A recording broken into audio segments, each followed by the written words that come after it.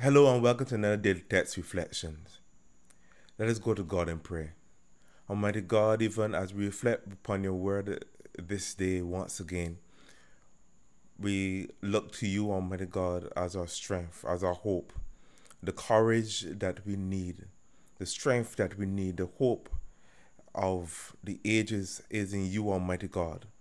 And even as we contemplate and reflect upon our lives, upon the issues that affect us each and every day, Almighty God, we look to you as our source and we turn to your word, Almighty God, for inspiration, for teaching, for enlightenment, dear Lord, to move us from a place of darkness into your glorious light. Come into our hearts, come into our homes, into our workplaces, wherever we find ourselves right now, Almighty God, and tabernacle with us. May we experience a touch of heaven right here, right now. In Jesus' name we pray. Amen. The passage that I would like to reflect on this day is taken from Romans 6, reading from verse 22. Romans 6, verse 22. And it reads thus: But now you are free from the power of sin and have become slaves of God. Now you do those things that lead to holiness and result in eternal life. I'm going to repeat that. But now you are free from the power of sin and have become slaves of God. Now you do those things that lead to holiness and result in eternal life. The word that perhaps will come out and hit persons first is that word slave. Slave to God. And now that is a very jarring word, especially persons from of my complexion and from the region which we come from in the Caribbean, having forefathers being slaves. It does have a very jarring effect. To be called slaves to anything or to anyone is a very jarring, a very uncomfortable thing to say. But here we see it in the Bible, we're being called slaves to God.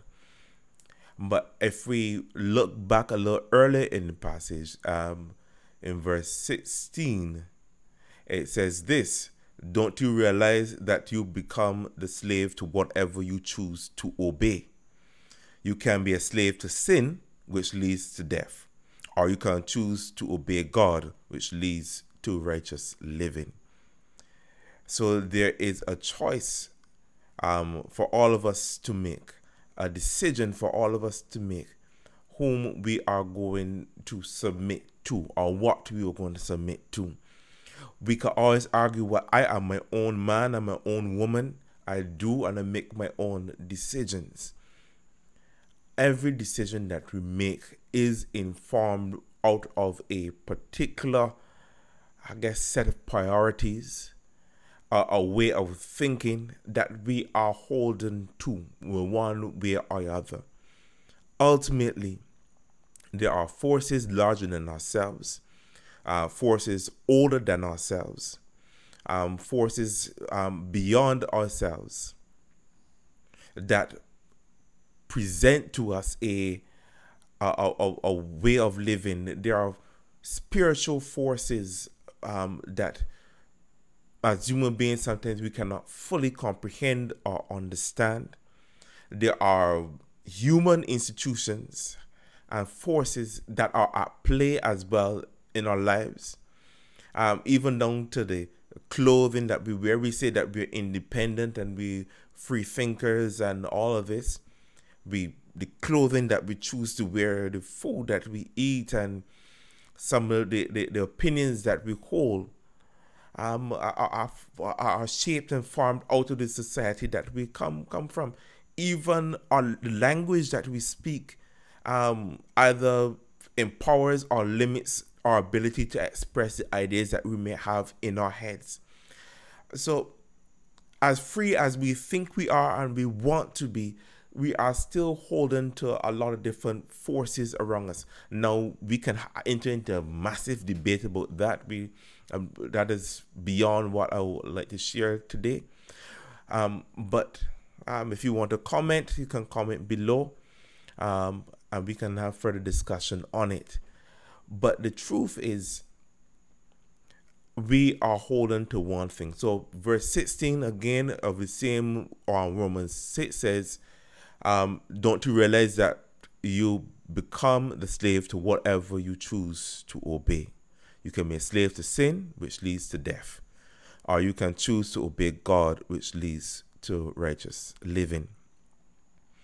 But we want to choose to be free of the power of sin. And to be free of that power of sin requires us to submit to God, to surrender to God, to allow God's ways to be our ways, even though his ways and our thoughts are high above our thoughts.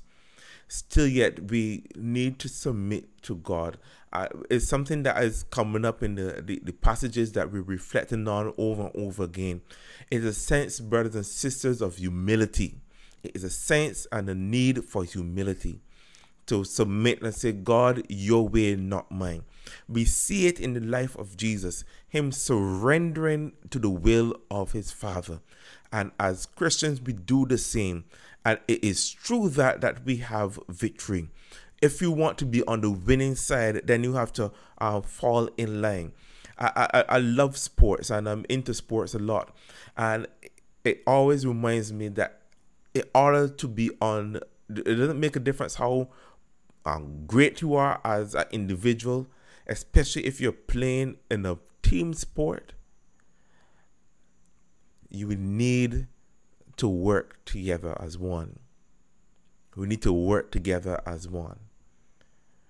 Now, our star player is Jesus. He did the heavy lifting for us. And our coach is the Father. So we continue to have this need to fall in line. Yes, we have our choice. We have our free will. We can choose. But I believe, brothers and sisters, based on my own experience, based on what I've seen in the scriptures, the best choice is to be on Team Jesus, to submit to his will and his guidance for our lives. It is essential, because when we're faced with all the challenges of life, we can turn to the Creator. We can turn to the one that made it all. We can turn to the one who has the answers. We can turn to the all-wise God. And in this pattern, we can recognize as we submit, there is a great benefit, because he does not put us into another type of slavery, but rather, even though he said we are called slaves to God, it empowers us to live a righteous and a holy life. A life that is pleasing to God, but a life also that is transformative, not only for ourselves, but for those who are wrong us. So I want to challenge us again today, even as we meditate on this word.